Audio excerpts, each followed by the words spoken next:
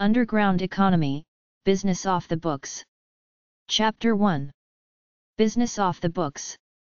Business Off the Books 1. The best government governs least. Thomas Jefferson.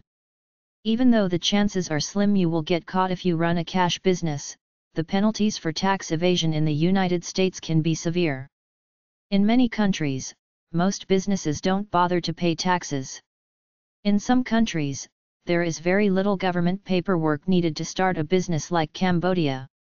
We have been regulated and taxed to the point of slavery, but the funny thing is that most of us take it like wimps.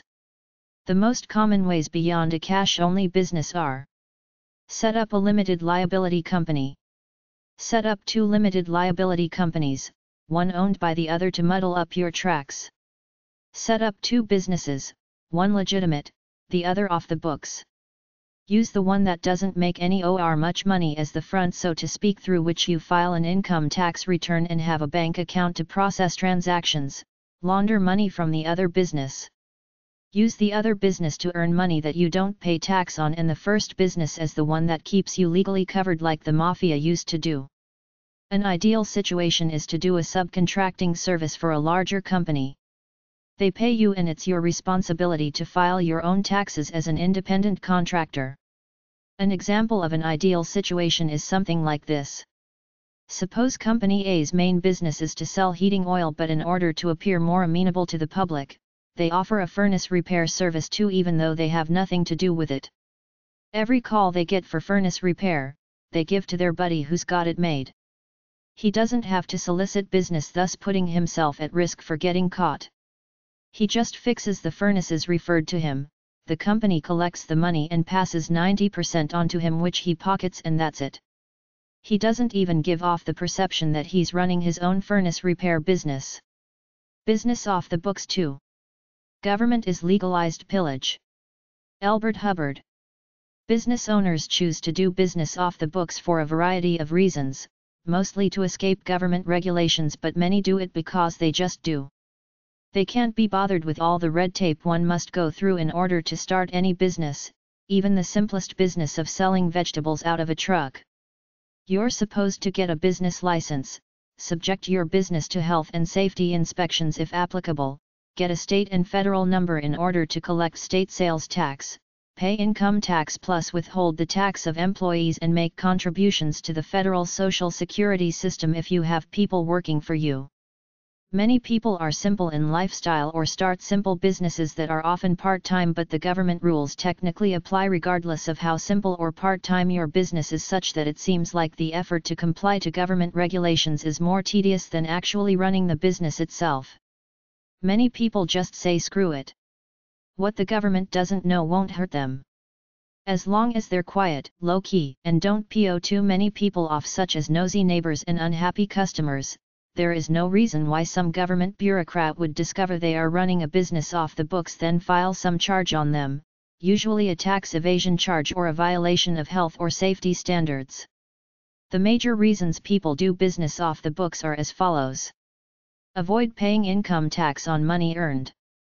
Avoid the paperwork and fees that go with licensing a business, then paying into the several programs for employees, Social Security, workers' compensation, health insurance, etc.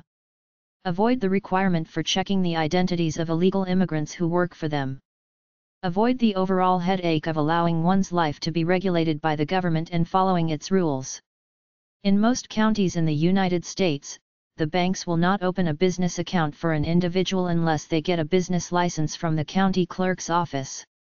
For unregulated businesses without health and safety inspections, this is as simple as filling out a form, putting an ad in the local newspaper saying you plan to do business with a certain company name, and if nobody objects, you pay a fee of about $20 to $100 and get a business license.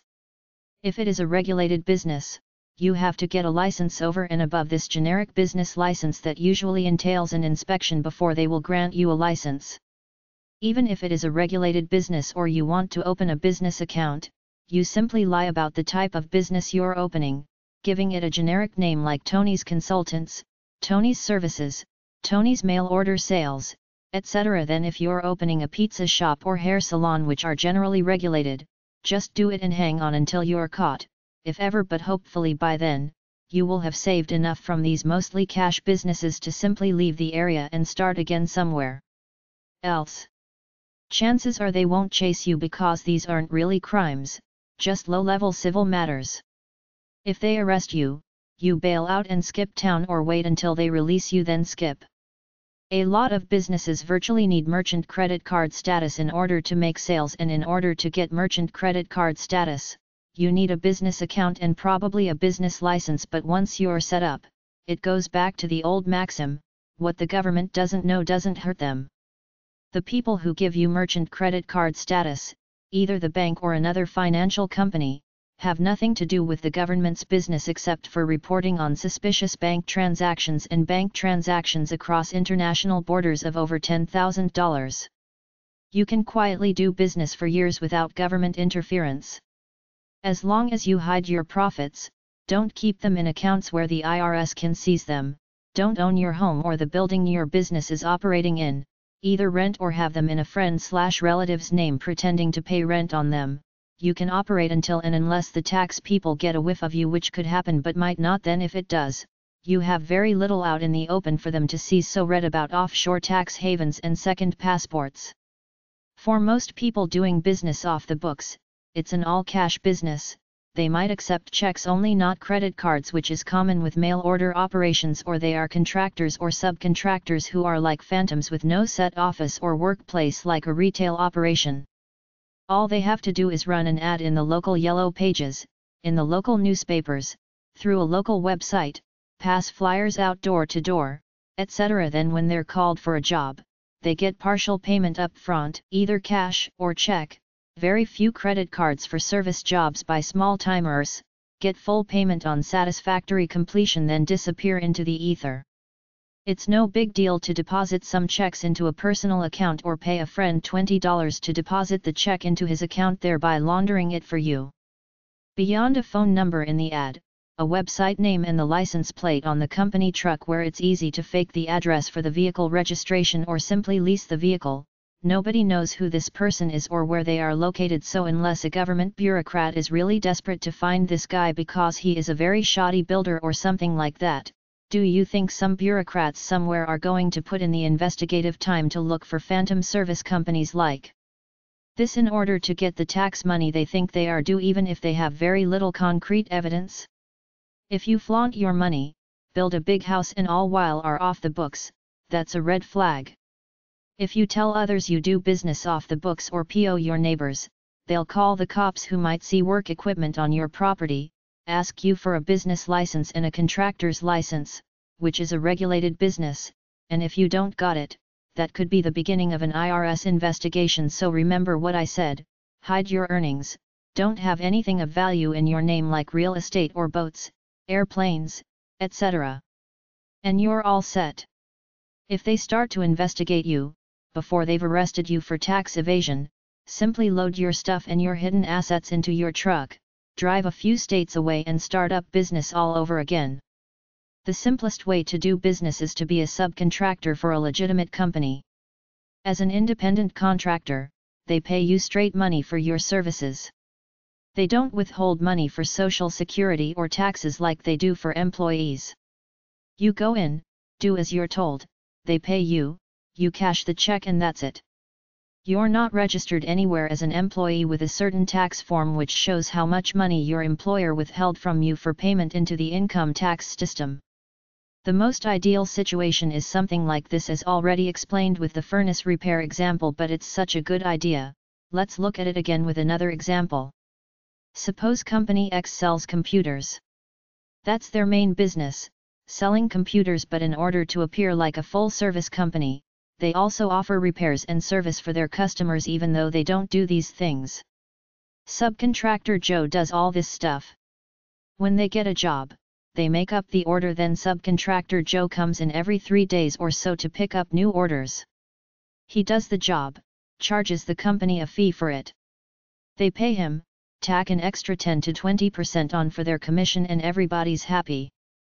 Nobody knows subcontractor Joe exists except for the checks he deposits into his personal bank account, and if he sends these checks directly into his offshore account, he's home free. Retail customers never see him or have to deal with him.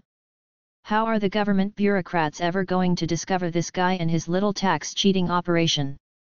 With great difficulty unless somebody squeals on him. Note that the IRS requires that anyone who performs contract labor for a business must have the transaction reported on IRS Form 1099 by the business that pays the guy in order to help the IRS try to keep tabs on independent contractors and collect their taxes. Service businesses are good, but so are sales. Flea markets, garage sales, mail order, and internet sales are all easy ways to sell without having to set up an elaborate retail business. When you receive checks for payment, you can sign them over to a third party either to pay some of your bills or in a deal with a friend who owns a business or has a personal bank account to launder the check for you in exchange for a few bucks. The second way is to go directly to the local bank that the check was drawn on and cash it right there. If you're an independent contractor who does work for businesses and they file Form 1099 on you, because you're an independent contractor doing work for a business, the following method won't work because the check amounts that you are paid will be on Form 1099. When you receive a check for payment from a regular consumer who doesn't file Form 1099 on you, when you go to the bank to deposit it, some banks have a system whereby if you deposit a $500 check but withdraw $300 in cash at the same time, they mark it as a net check deposit of $200. So to the tax people, on face, without doing an extensive examination of your bank statements, it just looks like a deposit of a $200 check. Finally, use a friend's account or your own account using false identification to deposit some of the checks you are paid to keep them off the books. Business off the books 3. A wise and frugal government, which shall leave men free to regulate their own pursuits of industry and improvement, and shall not take from their mouths the bread they have earned, this is the sum of good government. Thomas Jefferson. If you're planning to do business off the books, the concept of privacy goes hand in hand with it. You have to try to live a private life and avoid getting your name in computer databases of all kinds as much as possible. Smart small business owners can maximize the business deductions on their taxes, but truly self-reliant people don't play the government's game and choose to operate outside of the system. Technically, doing business in what is called off the books or on the black market is illegal, but in a market economy and in the way business was done before the imposition of all these rules and taxes, this is the natural way to do business, person to person without a government bureaucracy backing it all up. There's nothing morally wrong or criminal about it. The Social Security system pays out retirement and disability money to people who have worked a certain amount of time and contributed a certain amount of money, but in another way, it's a tool of control. The government wants to track your every move to make sure it gets its fair share of taxes. The Bank Secrecy Act and other laws since 9/11 have made it easier for the government to snoop on banking transactions in the guise of pursuing terrorists and drug dealers, but it's really to find people who don't pay the legal amount of income taxes and take their money. The IRS physically investigates people by doing a drive-by of where they live, seeing how big the house is, what kinds of vehicles they drive, etc. If you're conspicuously living large, your chances of being caught by the IRS are much higher than if you live a low-key lifestyle acting average, even if you're swimming in dough. The law states that every case of not filing a tax return for a particular year could result in 5 years in jail plus $500,000 in fines. Income tax evasion is fraudulently filling out the tax return with the intent on defrauding the government of tax money, as opposed to making an honest mistake on your tax, which still makes you liable for taxes but not the criminal charge. Most self-employed people fill out tax returns and take fake deductions or overinflate them. This is fine as long as you don't go overboard, because this is one of the red flags they're looking for in businesses to audit: somebody who takes a lot of business deductions. Scheming is the term used to denote that you occasionally pocket some of the money you're paid, usually in cash, for your products or services without declaring it as income. The IRS has made up formulas regarding the typical average income to expense ratio for most businesses, so if you either don't declare enough income through scheming, take high deductions, or both, your ratio will be significantly different from the IRS's standard ratio, which means your return will be pulled for an audit. The lesson is that if you choose to do business on the books, don't get too greedy. Keep the cheating moderate. The lowest level ways many people do business off the books is to operate a second part-time business totally off the books or work a second job totally off the books.